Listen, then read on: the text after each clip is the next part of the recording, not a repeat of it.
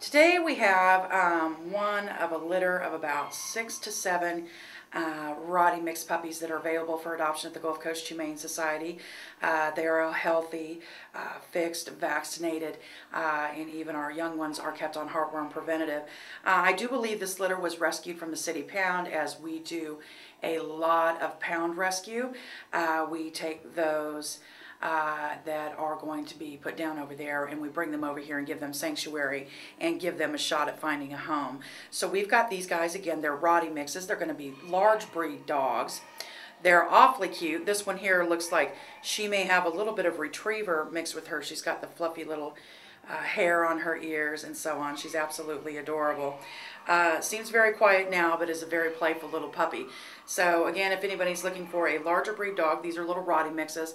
Unsure of what they're mixed with, maybe some Labrador and so on, but the rotty is very prominent in them. So if you're looking for a little dog like this to be a great companion, come by and see us. They are available now.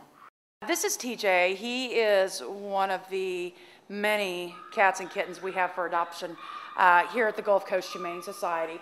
He is about 3 months old. Looks like he came to us around Christmas Eve. Was probably found as just a little stray. As you can see, he's a very loving kitty cat. He's purring in my ear as we speak right now. He is, again, available for adoption. All of our kitty cats are spayed or neutered. They have their age-appropriate vaccinations. We also provide feline AIDS and leukemia testing here for our felines here. Many shelters do not. Right now we have about 200 cats and kittens up for adoption. So if you're interested in a really loving, cute little kitten, definitely come by and see TJ. Also, definitely think about volunteering your time for the animals here. Again, we are a true no-kill facility, which means that we do not euthanize under any circumstances here. We do believe they all deserve a chance at life. So again, if you're looking for a cute, cuddly little kitten, definitely come by Gulf Coast Humane Society and see TJ.